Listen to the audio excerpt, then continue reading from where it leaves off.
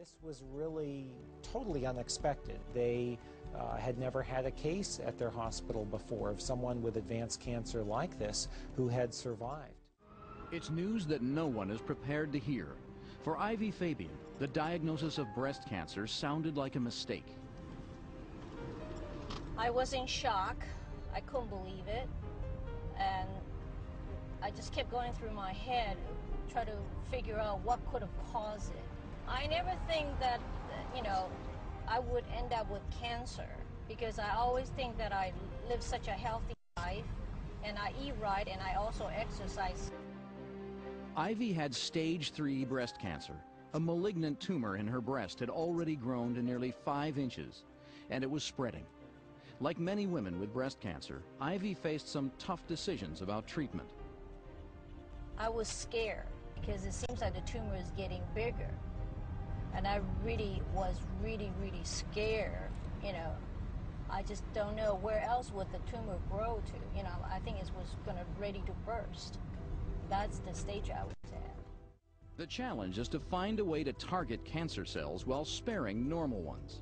The theory that cancer cells are more vulnerable to heat than other cells has led some oncologists to try a therapy called hyperthermia. In hyperthermia, heat is applied directly to a tumor. The idea is that by heating the tumor itself, only the tumor will be damaged, making it more vulnerable to radiation and chemotherapy. Cancer cells and the cancer blood supply is very susceptible to heat. If you use hyperthermia, it will make a dose of radiation twice as effective as the normal dose. After some research, Ivy chose hyperthermia as part of her treatment. It does not put any chemical into my body, so it makes more sense for me to have this treatment. Heat as therapy is both ancient and cutting edge. It's said that the legendary Greek physician Hippocrates buried his patients in hot sand to raise their temperature and restore their health. The body's own heating mechanism is fever.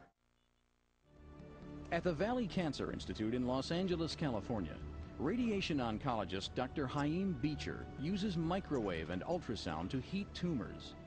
According to Beecher, tumors are more easily damaged by heat than normal tissue, making radiation and chemotherapy even more effective.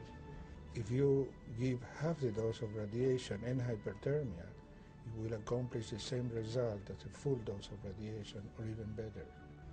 Both the cancer cells and the cancer blood supply is very susceptible to heat. A tumor is not a normal organ. It's constantly fighting for its own life. Beecher points out that hyperthermia alone is not enough to kill a tumor. It simply enhances the power of other treatments. And it has less toxic side effects than chemotherapy and high-dose radiation. You don't make the patient sick with the treatment. For its limited use, can be a tremendous help.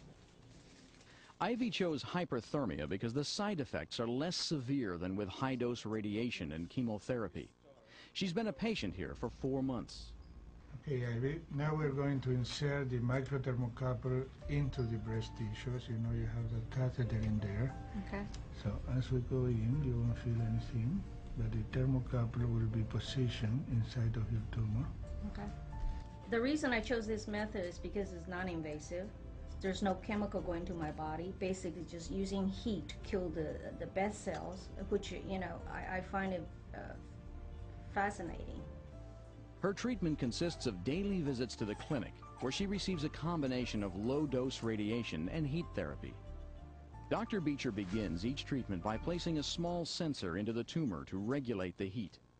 Temperatures can rise as high as 117 degrees. If the heat becomes too much, there's a bell nearby for Ivy to ring. She will feel warmed, but she will not feel pain. If she feels pain, she has to immediately press this and will lower the power.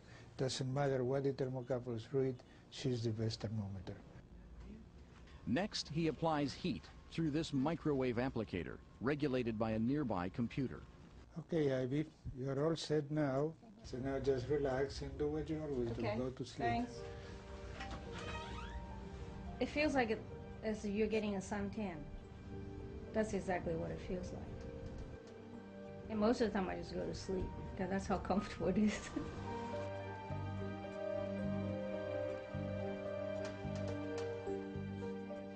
Carla Sweeney was also diagnosed with stage 3 breast cancer, and like Ivy, she chose hyperthermia as part of her treatment.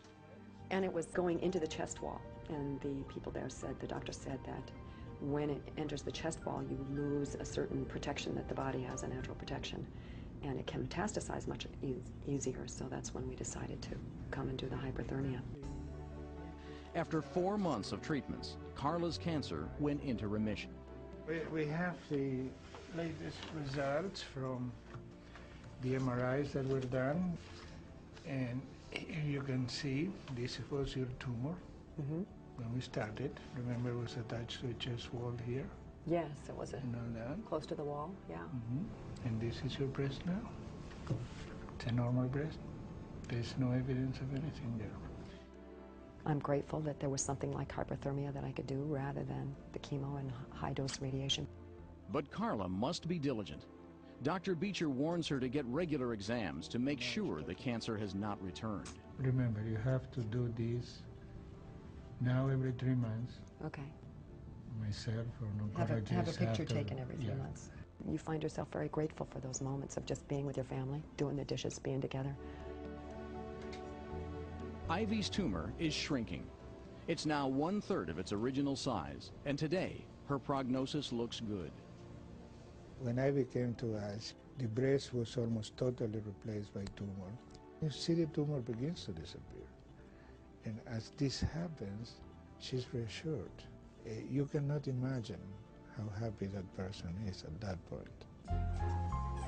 Hyperthermia is one of many new approaches now being used to treat cancer.